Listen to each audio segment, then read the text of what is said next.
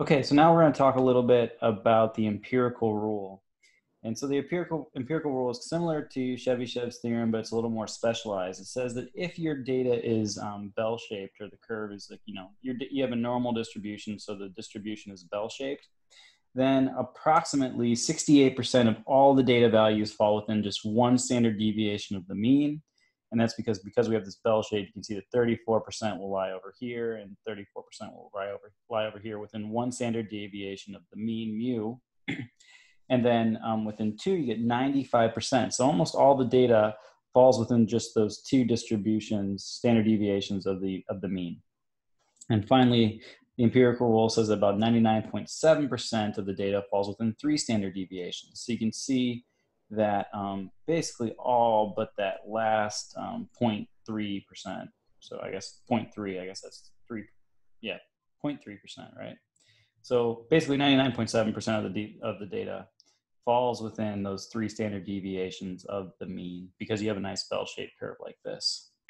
And this has some kind of interesting applications. It's interesting. Okay.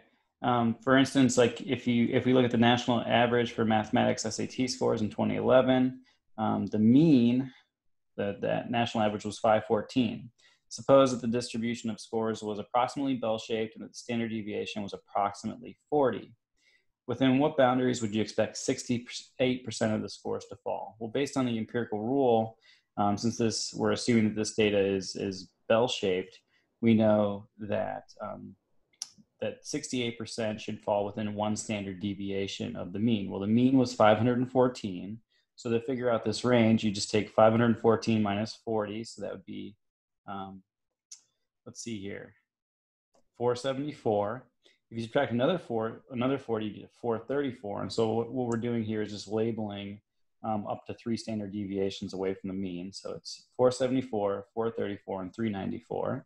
And then when you go up, you go 554, 594, and 634. And so now if we go back and look at the question, it says, within what boundaries would you expect 68% of the scores to fall? Well, that would be from 474 to 554. That's one standard deviation away from the mean. So that's the range where 68% of the scores fall. And it says, what percentage of scores would be above a 594? Well, again, a 594 is over here.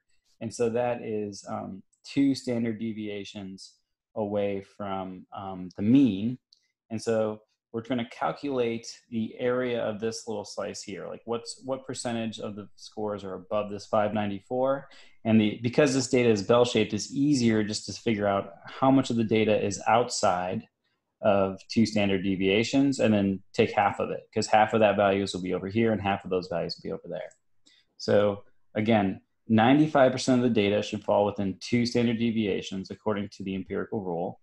And so that means 5% should lie outside of that. So in the tail values over here and over there. So if 5% is out here, then all you have to do is divide that 5% by 2, and you get that 2.5% will be above 594.